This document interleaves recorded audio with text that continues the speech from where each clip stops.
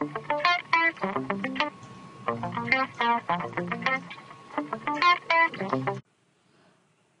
everybody and welcome back to yet another chapter in formatting, which is alignment. Okay, now in previous chapter we had seen how to format your numbers. All right, and in this chapter we are going to see how to align your data. Okay, so like we had learned in our first chapter, the key to formatting is Control 1. Okay, so press Control 1 to go to the alignment window and then press A to go to the alignment tab. Alright, now here there are various sections that you can see in alignment.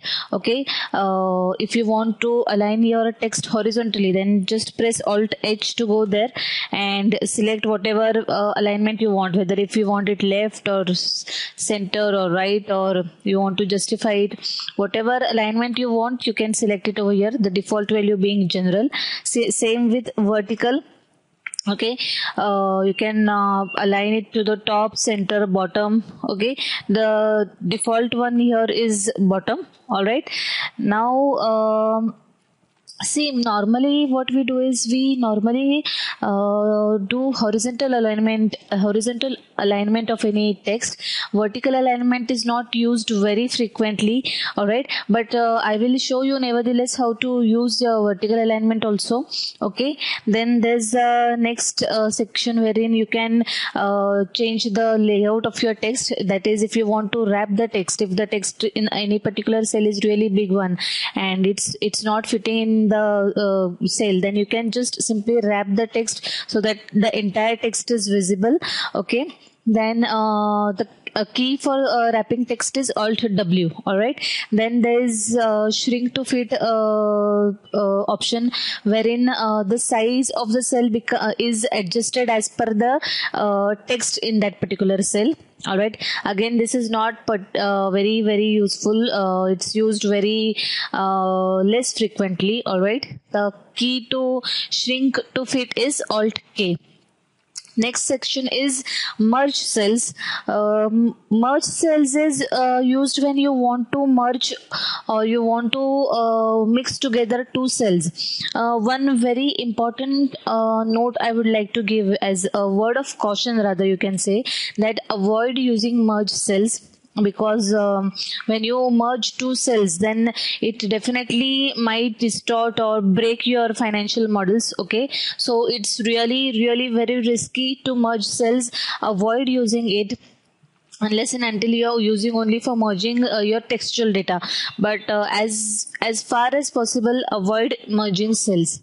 The key for merge cells is Alt M. Okay, then there is the orientation section over here, which says that you can change the angle of your text. Like suppose I make it over here 90 degrees, then see here the orientation of the text, the way it is displayed is changed. Okay, and it is displayed like vertically now over here. All right, so orientation is also used in real-time models when you are working on financial models. I will take a quick example wherein I can show you how to use make the use of this vertical alignment or your merge cells feature as well as this orientation feature. All right, so I'll just escape from this for time being, then I'll go to your real-time LBO model. Okay, here if you scroll down, here you are able to see the table wherein purchase price and EBITDA values are displayed. This is a sensitivity table.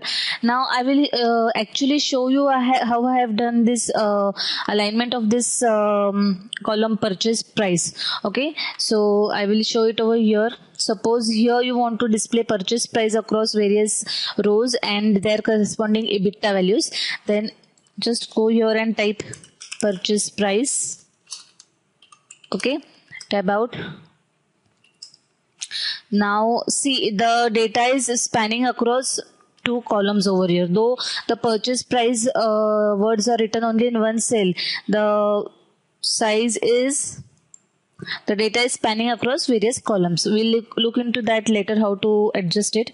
Now first what we'll do is we'll see the formatting of this cell. Press Ctrl 1 to go to your formatting window. All right.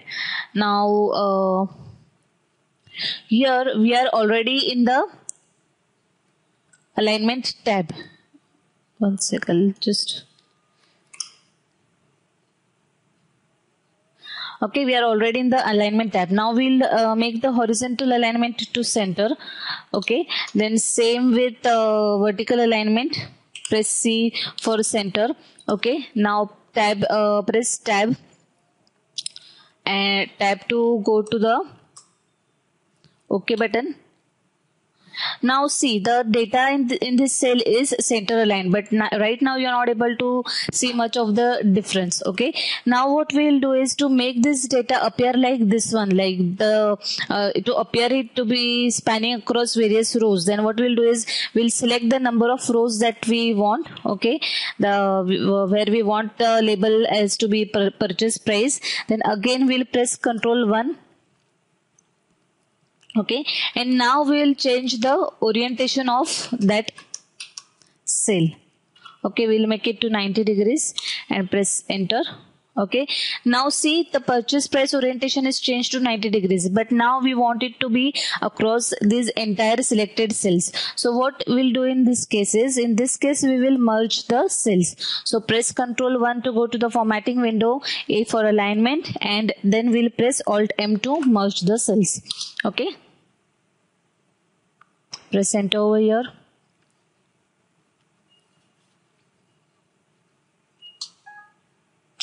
See, now your purchase price is spanned across the number of rows that you wanted it to be. Alright, so this is one area wherein you can use the merge cell feature. Okay, now here you can put on your EBITDA values, whatever they are. So coming back to our point, that this is one place where you can use the merge cell feature without having the fear of distorting your financial model, but otherwise just plainly avoid using this feature. Alright, so I'll just press Ctrl+Z over here. And now we'll come back to our original data sheet. Okay, let me close this.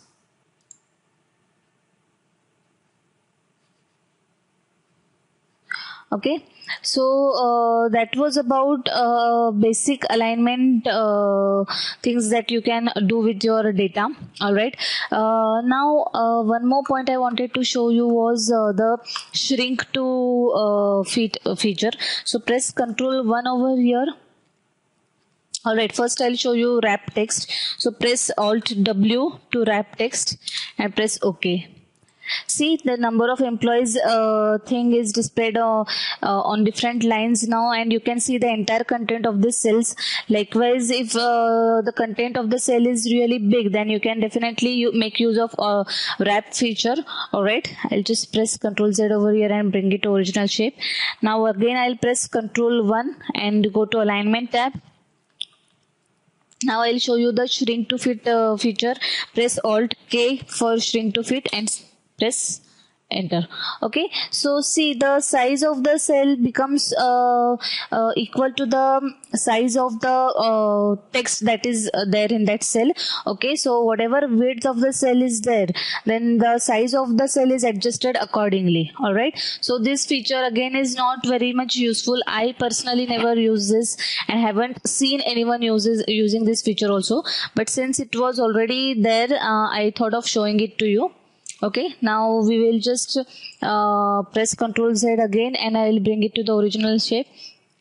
Now next point is adjusting the height and width of your rows and columns. Okay, now what happens is, like in this case, in this cell of number of employees, see, you're not able to read the entire contents of that a particular column. Okay, one option is wrap text, but again it increases the height very much. Okay, so now the second option is to increase the width of that particular cell.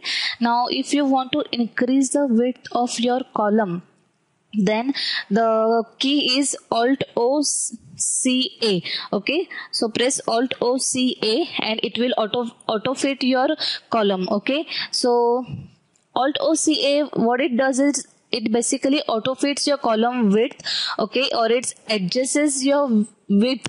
It adjusts the width of your column automatically to the contents. Okay, I'll just press Ctrl Z and again I'll show you. So suppose you are here in the quantity cell, then press Alt O C A and again the column width is adjusted accordingly. All right, so Alt O C A is used for auto fit your column.